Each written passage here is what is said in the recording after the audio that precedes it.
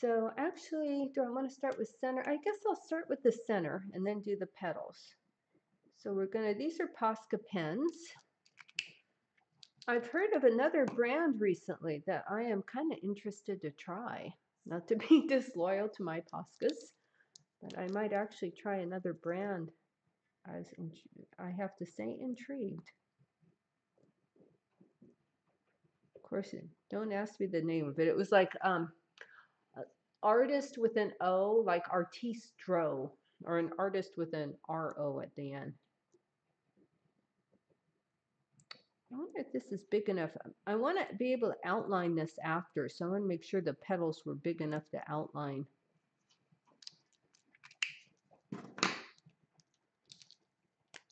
But I was trying to come up with some easy ways to do spring flowers for my friends that are just starting rock painting.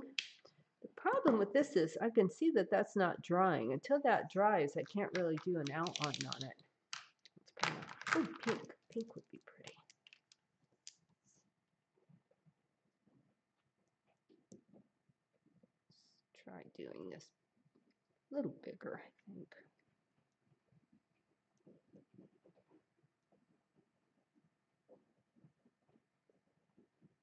So I might not be able to outline it if it doesn't dry soon enough. I don't know how long Poscas take to dry.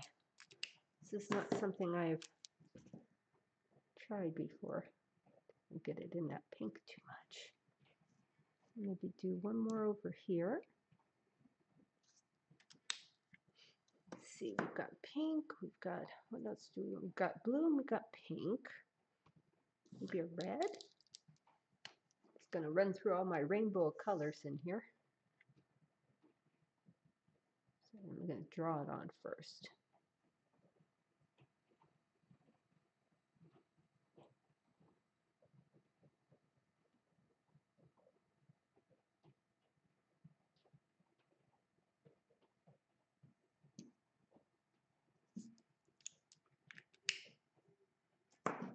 Oh, I can hear my owl outside, or one of my owls.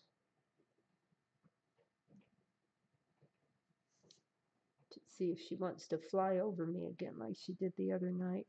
That was pretty wild. But doesn't really matter. Just sort of put leaves wherever you think leaves should go. And maybe we could even do a white one, I suppose. Kind of your classic daisy, huh? This white one always gives me fits.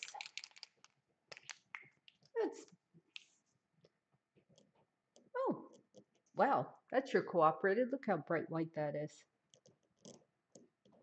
Glad I tried it now.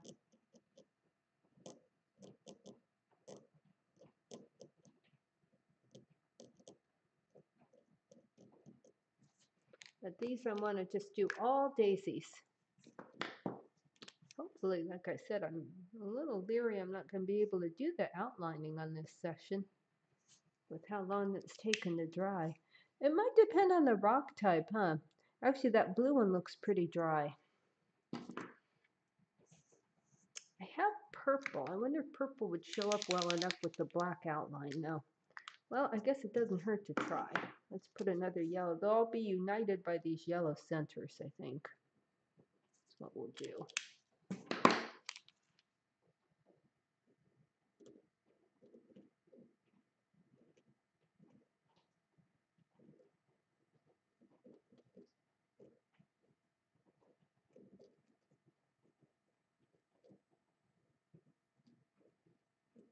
Actually, they're kind of pretty without the outlining. That's my way of saying I don't think I'll be able to outline them. Oh, they look good without it.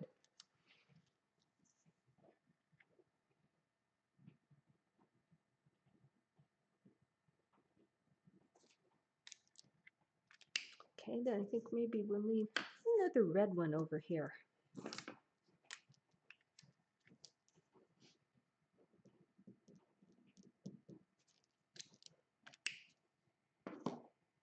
See, the blue one being small like that, it looks like a forget-me-not. It's pretty. These are just, mostly, that one I got a little wild with. Mostly these are just your classic 5-petaled flower. Easy enough to do.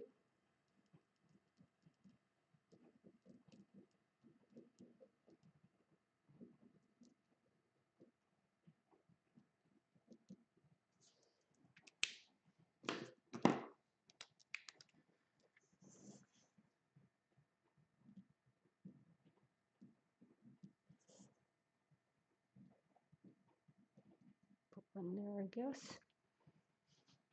Maybe have this one be a triangle of leaves. There we go. Let's see, looks like that's enough. We could almost do another, let's do another blue one, maybe right down here. See if it gets cut off a little bit.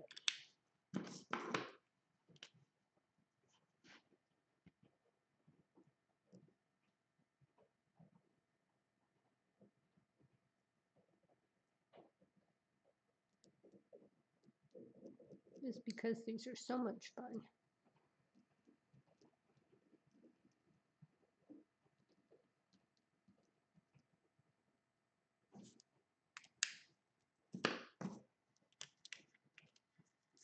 Big old leaf here. Well, those are drying. These ones, the last few aren't, but these ones sure are. Just making sure. All right, well, if they're dry, then I'm going to try and outline them. That's what I intended to do in the first place. See how black's doing? Black's fine. I'll turn around this way because those are the wet ones. I don't want to drag my hand over the wet ones. You guys see how? Let me move over where you can see what I'm doing.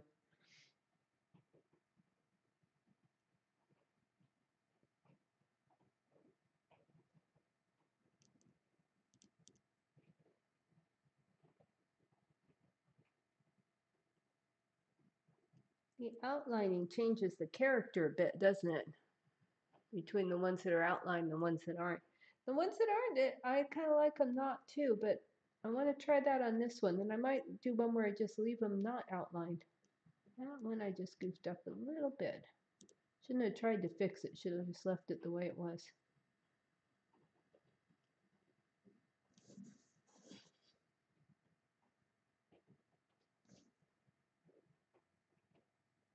This one looks like my little violets I have here in the studio. One thing that helps about this particular rock is very smooth. And I left the natural rock on here, but one way to smooth it out a little bit is to paint it a background color or put gesso on it. If you're trying to get a smoother surface to paint on.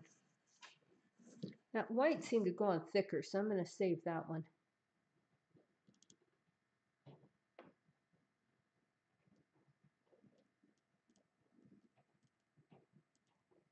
And if you have grooves, this rock is very smooth. If you have grooves, sometimes they do what I call spit at you, which is you hit a little groove and then the thing sort of sprays out there, the ink.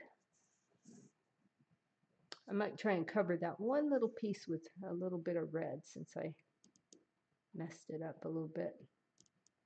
See if I can go over it again with another layer of red, if that'll work. These pens are new to me. As you guys know, I'm a painter normally. I normally don't deal in this stuff. But there's some effects that are just so much quicker with a pen. Okay, now I'm going to try and fix this one little spot. In the paint you can do this, but I don't know about with the pens. Oh, yeah, that worked. Okay, well that makes life easy. Now I thought I'd do in the interim is maybe just do some little swirly dotty things, just around, just for design. These aren't really anything.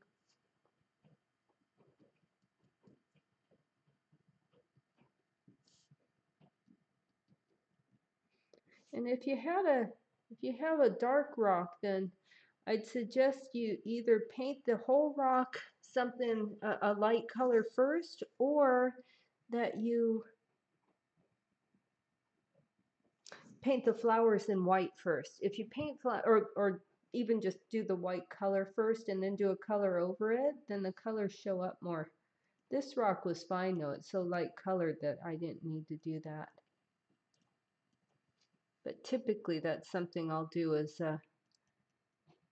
paint or draw it in white first, just to give those colors a little extra pop if it's on a dullish gray surface. But this is on kind of a warm beige and it's very light to begin with.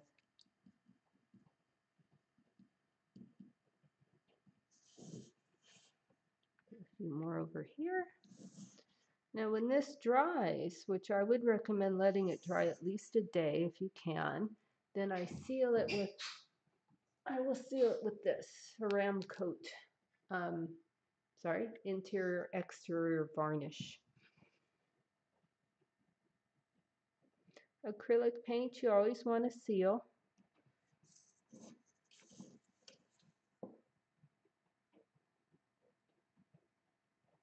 Let's maybe make some of those swirls even bigger.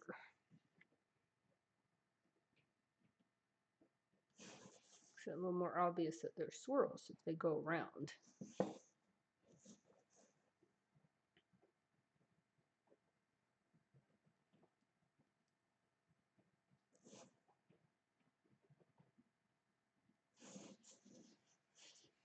Okay, do we feel like that's enough? Maybe one more little one right there. And maybe just some single dots. Those would be good for a design. This just kind of filling up a little bit of that empty space. You could do more flowers or just leave it empty, as a matter of fact.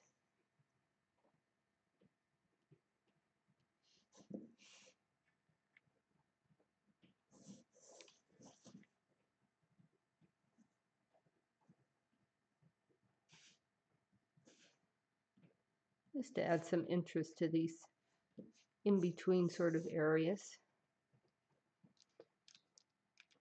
Okay, well, I guess we'll call that it for our happy little springtime flower rock. And when this dries, what I do is I turn it over, I sign and date it on the back. And then, like I said, then we'll seal it with varnish and we're good to go. And with that, I'm going to be off and make dinner. And thank you for watching. Bye-bye.